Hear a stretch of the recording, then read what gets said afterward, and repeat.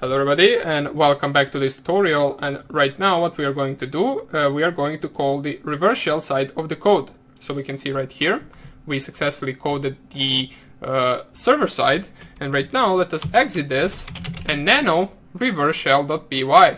So we will call it nano reverse underscore shell.py. We add the standard user bin Python line, and we will import the socket library as we are going to need it to actually specify our socket object. So we can call it socket or just sock, so we don't actually confuse it with the socket library. So all we want to do right now is specify the same thing as in the previous video. So sock equals socket.socket.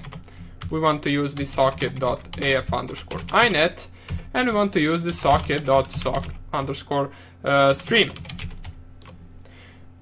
or I believe it is stream. Let me just double check. I will just cat my server in order to see. Okay, so it is sock stream. Okay, so we specify the socket object, and what we want to do right now is perform the connect function. So in order to do that, we can just type sock.connect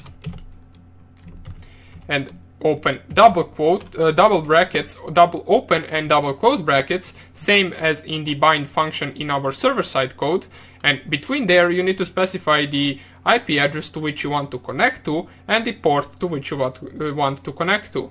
Now in our case both of them will be the same, so we need to specify right here once again between the double quotes the IP address of our Kali Linux, which is in my case 192.168.1.9, and also the same port that we used in the server-side code, so 54321.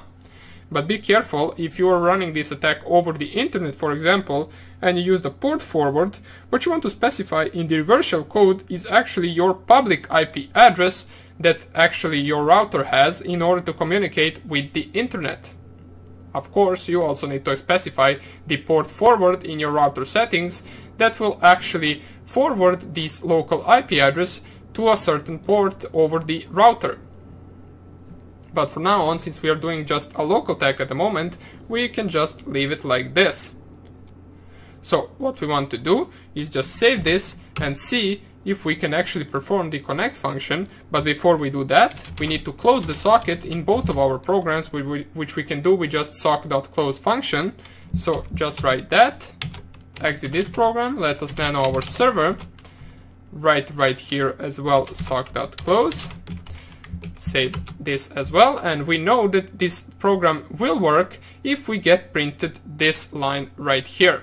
So we want to get printed connection established from certain IP address at a certain port.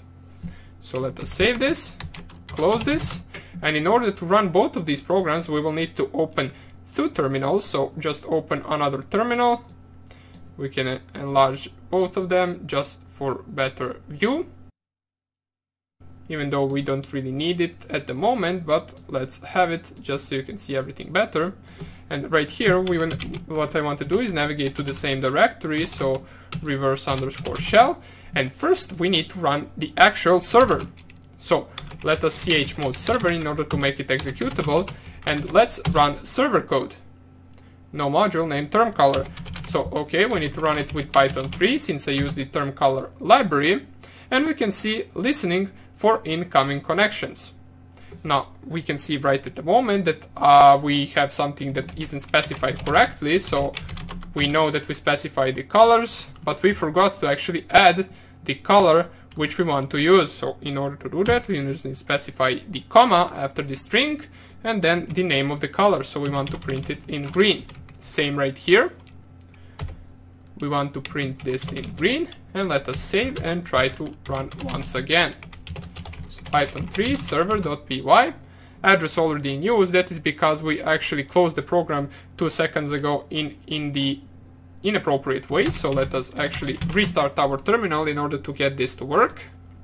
Now remember, every time you get server already in use, all you have to do is actually just restart your terminal, and it should all work fine right after that. So let me just go to my Python reverse shell and Python 3 my server. Name green is not defined. Okay. Yeah, green needs to be specified between the single quotes, so make sure to add that as well. And right now I believe everything should work good. Okay, so listening for incoming connections, and right now this will listen until somebody connects to our program. In order to perform the connection, we need to run Python 3 reverse shell.py. So we run this, it says connection established from 192.168 at this certain port. So this was the port that was used to perform the connection from the reverse shell. Now we have a small error right here since we used sock.close instead of s.close in our server. So let us just run it once again, and let's run this, and we can see everything executed properly. We got listening for incoming connections, we also got connection established from this IP address, and we closed both of these programs in the appropriate way. So what we want to do in the next video is actually try to send some of the commands or some of the messages between these two programs. For now on we only made them connect to each other, but we also actually want to be able to send something between them, since these are the programs that will be running on two different machines. Just at the moment we are testing them in the same machine, just from two different terminals. So we will continue coding in the next lecture. Hope you enjoyed this one, and I hope I see you in the next tutorial. Bye!